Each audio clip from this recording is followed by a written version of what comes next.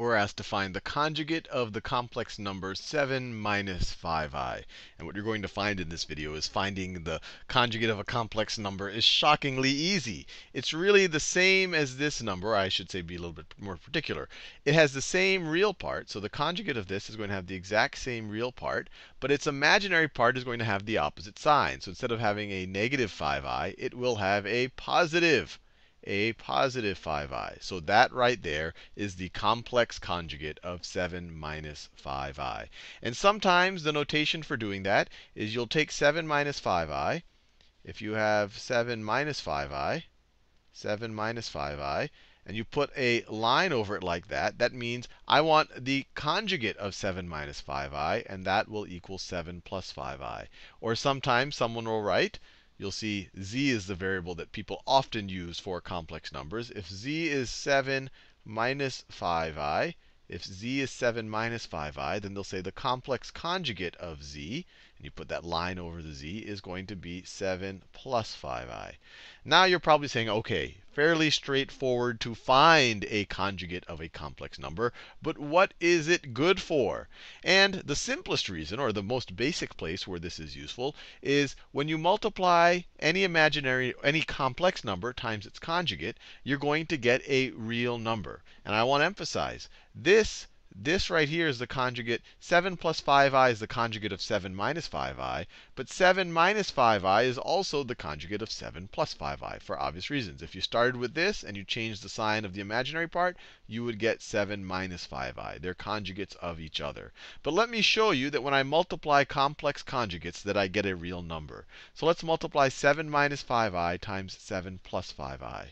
And I will do that in blue. 7 minus 5i times 7 plus 5i. And remember, whenever you multiply these expressions, you really just have to multiply every term times each other. You could do the distributive property twice. You could do something like FOIL to remind yourself to multiply every part of this complex number times every part of this complex number. So let's just do it any which way. So you'd have 7 times 7, which is 49.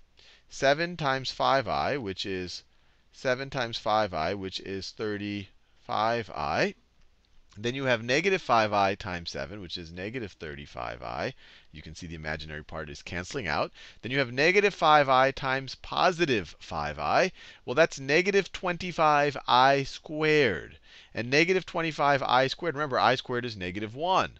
So negative 25i squared, let me write this down. Negative 5i times 5i is negative 25 times I squared. I squared is negative 1. So negative 25 times negative 1 is positive 25. And these two guys over here cancel out, and we're just left with 49 plus 25. See, 50 plus 25 is 75. So this is just 74. So we are just left with the real number 74. Another way to do it, you don't even have to do all this distributive property. You might just recognize that this looks like this is something plus something times, or something minus something times that same something plus something. And we know this pattern from our early algebra, that a plus b times a minus b is equal to a squared minus b squared, is equal to a difference of squares.